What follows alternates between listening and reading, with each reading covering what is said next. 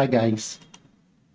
In this tutorial, we're going to create a REST API using Node.js with MySQL and Thunder Client.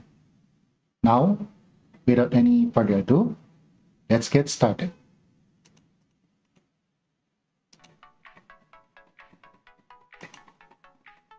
To start with, we're going to prepare a clean workspace here using Visual Studio Code. And for our database, we're going to use the XAMPP to host our MySQL database.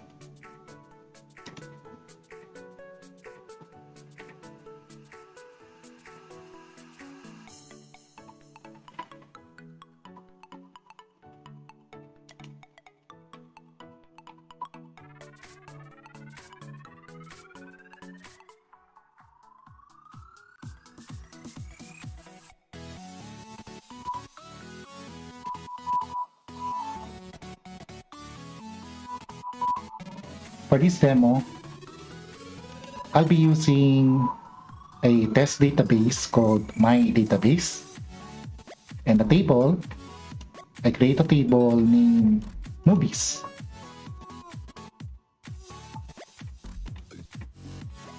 As you can see, we have a sample data here.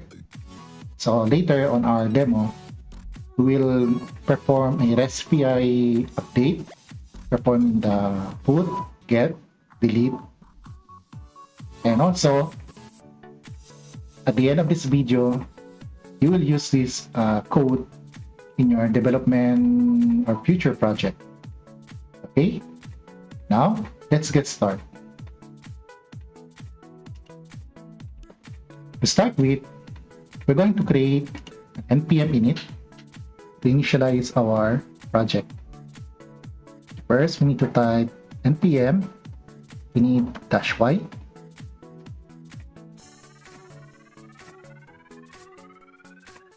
Okay. Now, for our first file, we're creating a file named app.js. Okay. Let's clear this up. Now, for our package, we're going to install Express and MySQL. To do that, we need to type npm install Express MySQL. And we're going to save that.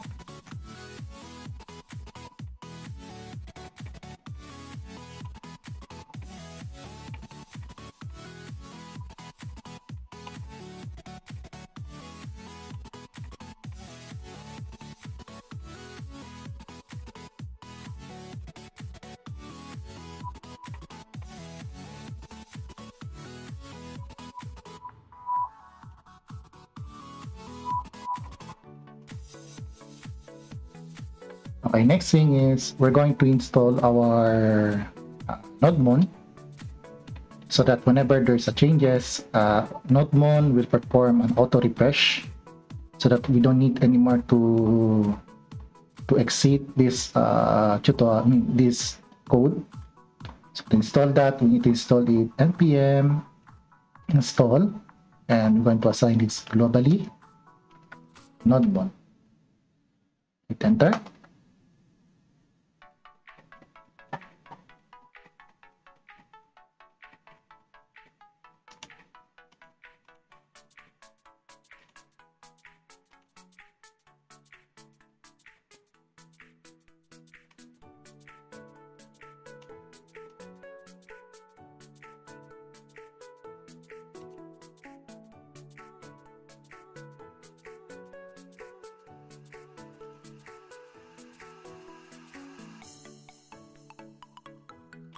Okay, so let's move this a little closer. Okay, now we have our NodeMon. The first thing we need to do is to call our first code. We need to call if this is working. So let's start with cons express is to require express. Then we're going to assign this to the variable name app.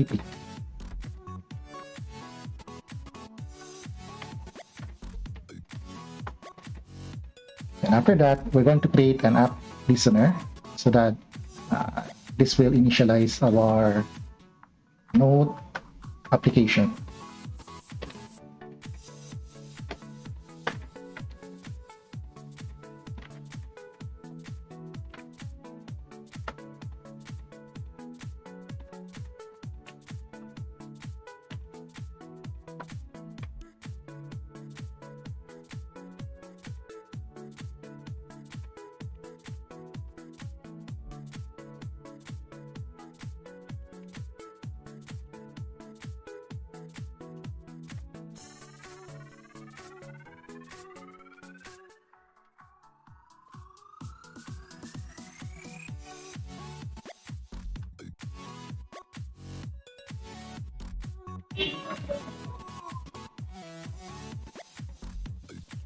Now to execute our file, we need to type nodemon, then the name of the app, which is this is app.js. We can also use node app.js, and also we can use only app. Okay, hit enter.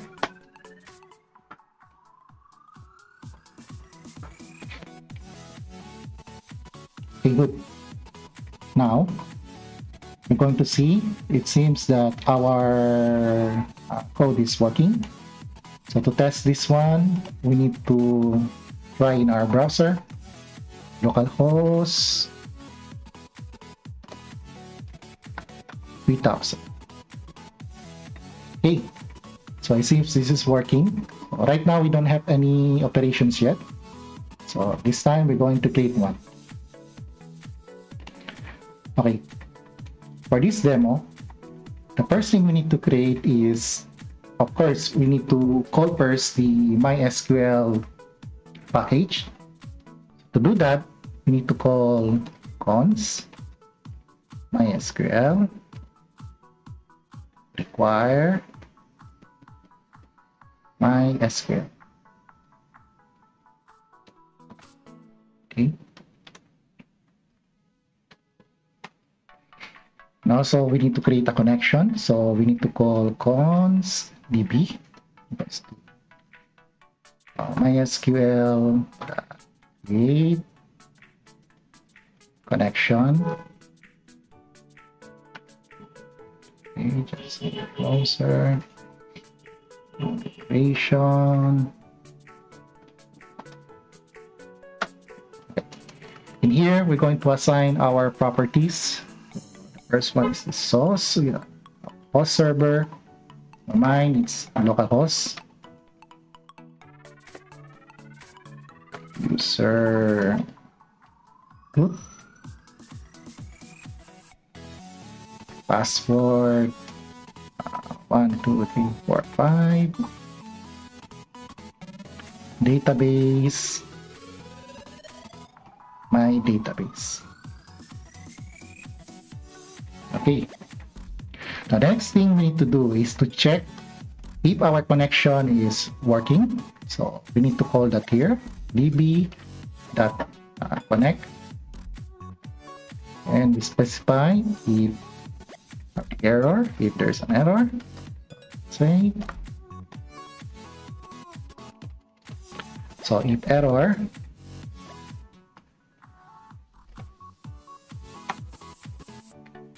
then we need to throw this error. Throw error. Now, if the connection succeed, we need to display MySQL is connected.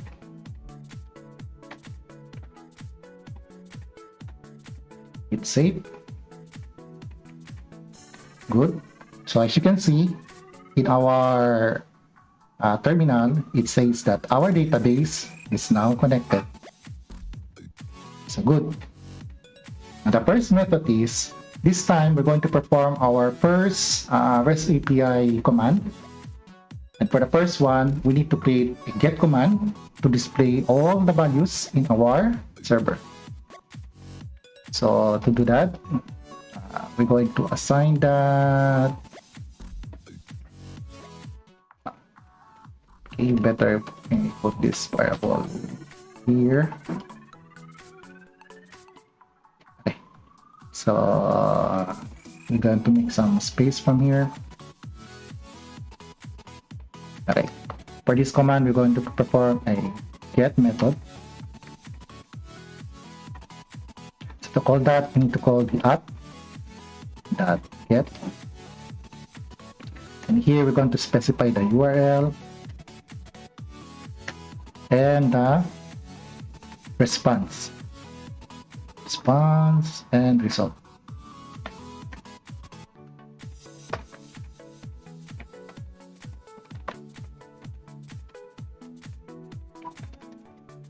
Okay, so what are the requirements? First one, we need to assign a variable. Let's say we call this SQL, and we're going to perform select all from movies. And this one, we're going to assign this in a property query. So let's say let query equals to db dot query SQL. And then we're going to assign here the checking or and also the result. So here, okay. Now, if the message is an error, we're going to throw that error.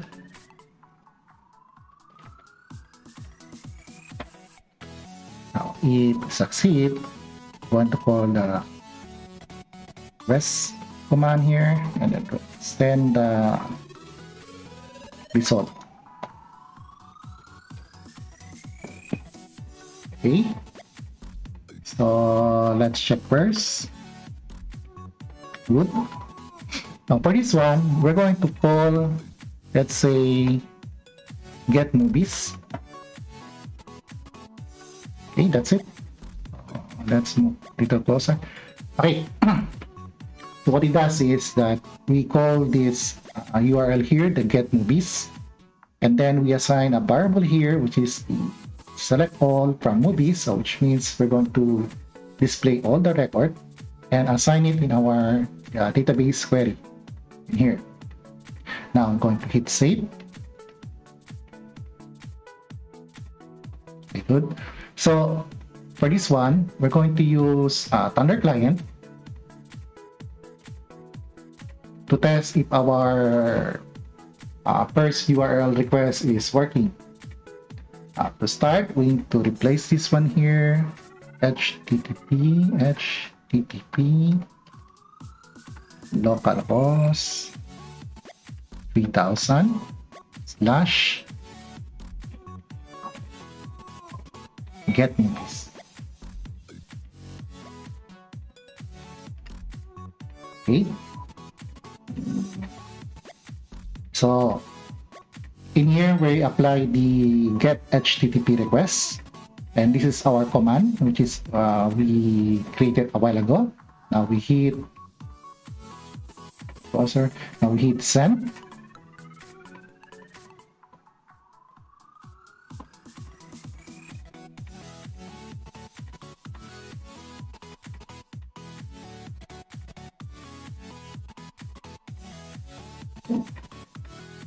Okay, so it says that it's not reachable.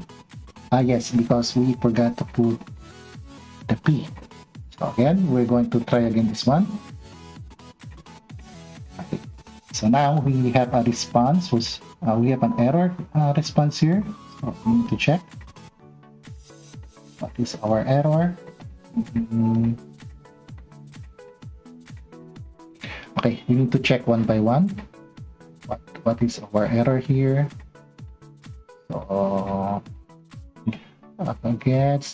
get movies, comma res1 let SQL select all from movies, and the query is db query SQL here results, comma on here if error throw error res.send results.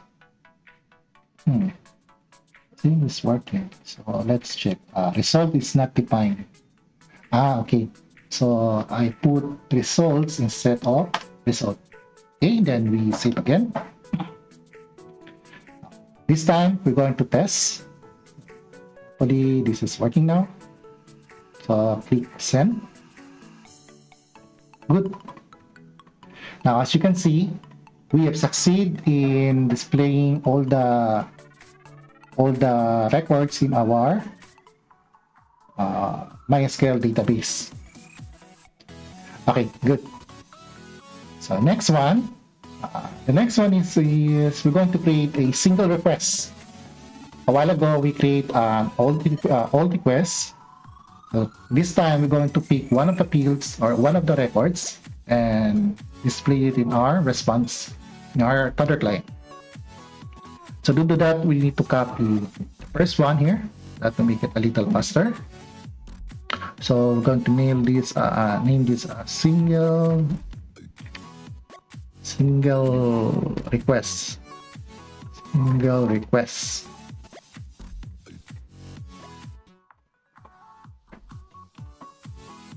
Okay. If you know how to use the basic command in MySQL, so it always applies in here. So now, let's say we're going to call this get movies / ID number. So the first part is we assign a variable name ID. So the later we're going to use this ID in our query command. Okay, so first we need to change or modify this query here. So select all from movies where ID is equals to the request. So pick the request dot params dot ID. Okay, since this is a string, we're going to change this into this code so that our variables will be dynamic. Okay, so what is the objective here? So once we perform this query here and call the query from this query properties, then we're going to return a result. So this time we're also still using the get method here. Let's go back to our under client request. So for this example, let's say I'm going to pick this one, Godzilla versus Kong. Okay, so we need to add the property here. So the ID is now, let's say 4. We get HTTP request and hit send. There you go. So our single request is working. And the next one is we're going to perform is insert method. So for to do that, we need to perform this time the post command. So to make it a little faster, we just copy here. Just modify all this from here. Okay, so this time we're going to call this insert method, and I'm going to call this as post movies. Also, we're going to change the property. Instead of get, this time is pause. So since this is a pause, we need to note this one here because we don't need any more ID. So same as the query for insert, we're going to perform an insert query in this section here. So again, so insert into movies, set this. I'd like to remove this one here. Let's put it in a single string. Okay, so question is what are the values that we need? So to do that, we need to assign a parameters. Okay. This time I'm going to insert only the field, the title field. So from here, change from that, and the value is, oops, sorry. Since this is a JSON format, so we need to do it in this way. Mr. B. Mr. B. Okay, so now what it does is we're going to assign this parameter in our DB query. Notice that the first variable here is our query. Next one, we need to include the parameters so that this will apply from this section here, this question mark. So in other words, it will return a complete value and assign to our question mark here. Now next, we need to specify again, same code from here. If there's an error, it will throw an error. And we need to return a success message. So let's say success. Successfully insert into movies. Okay, good. Now let's try. So I'm going to copy this one here. Okay, so this time is a post method. Then we're going to place that here. Now let's try. We're going to hit send. Good. So this time seems that our message response here is okay. So to check, we need to check it by testing our here. So I hit refresh. Okay, so there's no responsive. So instead, we're going to check on our database. So I'm going to refresh from here.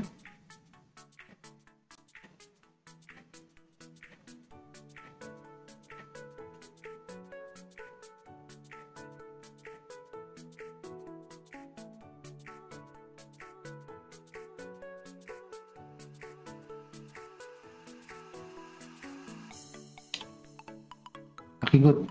Now this time we have a row here. So our insert method is working. Okay, next. Now after we perform the insert command, the next thing we need to do is we're going to create an update post method.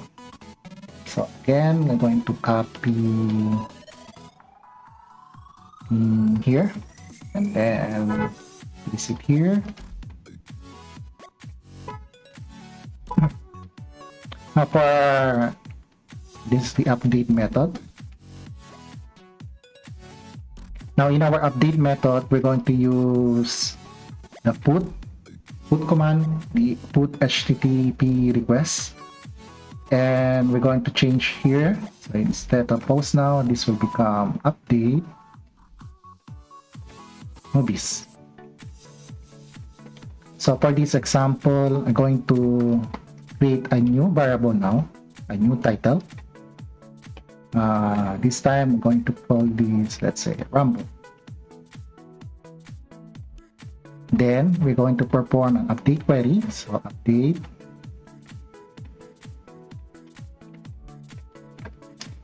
update movies set title is equals to this title here.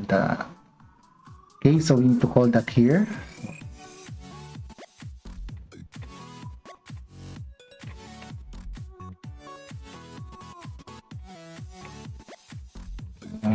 Put the code.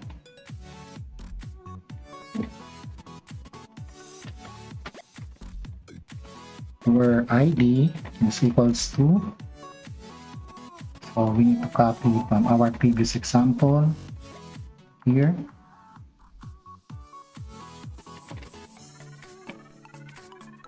Okay, so also we need to assign that variables to call it from our URL here, ID.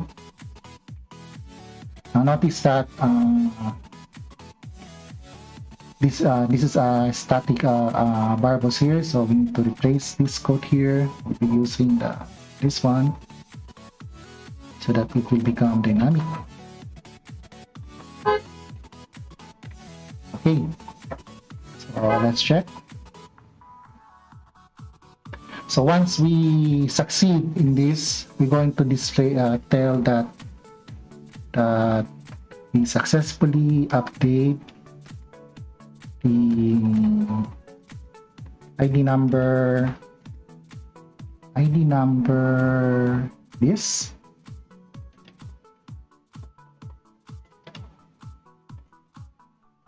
Okay, so next we need to change this one so that it will become dynamic string.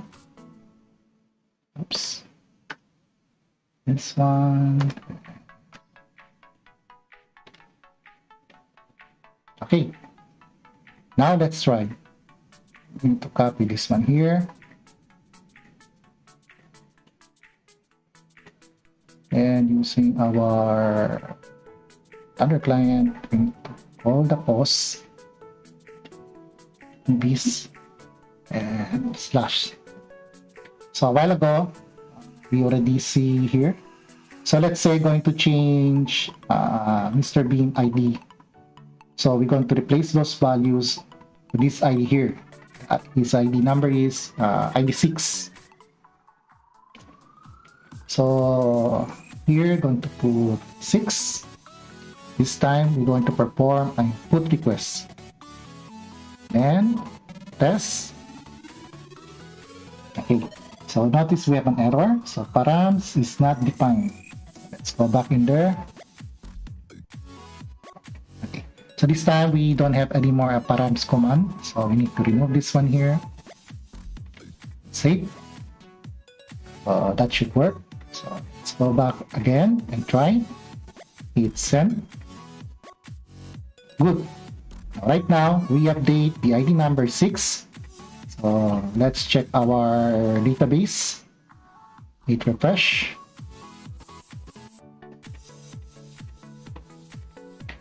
Okay. Now, as you can see, we succeed in replacing Rambo in our ID 6. Okay, good. Now this time, after we perform our update method, the next one we need to do is we need to perform a delete method. So we need to copy this one again. This time, this is delete method.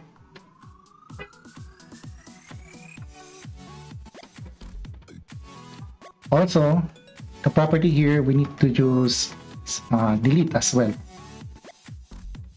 So we don't need this anymore. So if you know the query, we can perform. We can do it in here. But this time, to replace this. Delete from movies and okay, so our command now is delete from movies where ID is equals to the params ID. This ID variable here is the one we assign in our URL. Now, if once complete, so we need to display the message successfully delete the ID number. This one here. Okay, let's try this now. First, we need to copy this one here. And replace here. Slash. Notice here, so this time we're going to perform delete. Okay. So we're going to pick one from here. Let's say I'm going to delete Venom, which is the ID number 3. So now we're going to replace ID here, and let's try. Hit send. Good. Now we successfully delete the ID number 3. To check this, we need to go back in our server and hit refresh.